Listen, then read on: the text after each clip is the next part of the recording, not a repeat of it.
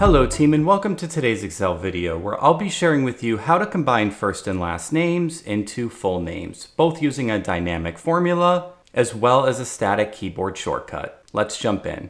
The easiest way to combine names using a function is with the concat formula. After beginning to type that in, you can click Tab to enter the function. As you can see with the concat function, the only required arguments are the text fields or cells that you want to combine. To enter the first text value, we can click cell B3 where the first name is, enter a comma. For the second text value, since we want a space between first and last name, we'll enter a space in quotations. Another comma, and now for text value 3, we'll click the cell with the last name. After clicking enter, you'll see my full name is combined, and I can drag this function down to combine all the names. This function is dynamic, so that if I change the first name of Kevin to John, you'll see the full name field also updates.